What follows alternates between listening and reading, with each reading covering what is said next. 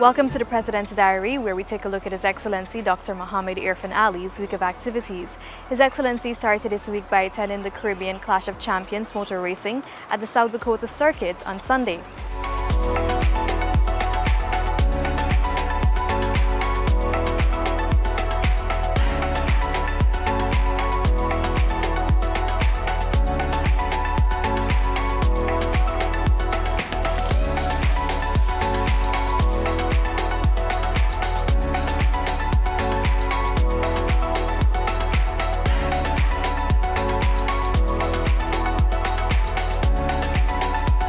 On Tuesday, President Ali visited the island of Wakenham Region 3 to commission the $84 million Arthurville Primary School. The school was built to replace the old building, which was in a deplorable state.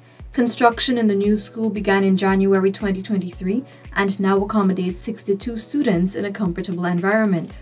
President Ali emphasized that government will continue to invest in Guyanese to improve their lives in all areas and produce significant results. He also highlighted the critical role of education in building the Guyana of the future. But it is very important activities where we speak to the children, where we give the children the hope of a brighter tomorrow. It is at these activities that, as your president, humbled by the opportunity to serve you, I can look into the eyes of these children and assure them that we are going to build the best possible future for you. We're going to build a future that is prosperous, one in which you'll be better off than you are today, one in which you'll fully accomplish your aspirations, one in which your country would not be found wanting in delivering to you the best possible country we can deliver to you. In addition, residents of Arthurville will benefit from additional developments as $2.5 million will be transferred to the Neighboring Democratic Council (NDC) to improve Arthurville community ground for the students. This sum is being given through the Men on Mission MOM initiative. We're going to take this building down before the end of the year, and through the Men on Mission, we're going to create a covered shed with an open space there for a more community type of activity where you can have great interaction with the community. Those are additional things that we will do. Later that evening, the President opened the One Guyana Diwali Jalsa in Berbice Region 6.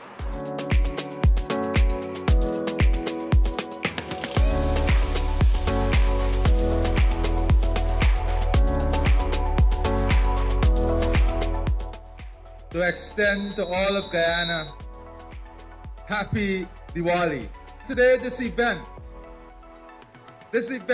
that seeks to bring families together, this event that goes beyond the lighting of diyas, it goes to the foundation, the value system, the principles through which we celebrate Diwali.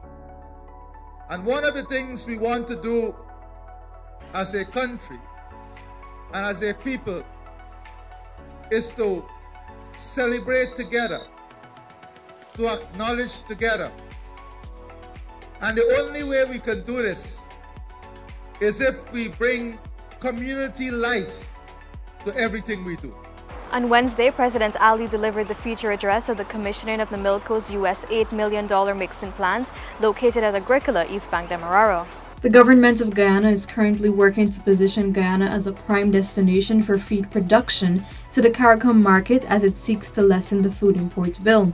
In keeping with that, the President has urged a subsidiary of the National Milling Company of Guyana, the Milko, Seaboard Overseas and Trading Group, to explore re-engineering its operations to tap into the US $30 million feed production industry that is currently being developed by the government through the Ministry of Agriculture. If Guyana now becomes the prime destination for our own production of corn and soya, supplemented with corn and soya from northern Brazil, then we can have a major facility here, feed facility here, that then drives up into the CARICOM market. On Tuesday, during a live broadcast, the head of state revealed several fiscal adjustments to the public sector. Namely, government will be expending a total of $850 million to purchase fertilizers for farmers nationwide to ensure increased food production. It is expected that this support will benefit 287,000 acres of cultivation and 35,000 farmers, and this will ensure increased food production and containment of costs. Approximately 19,000 persons living with disabilities are expected to benefit from this $35,000 one-off bonus.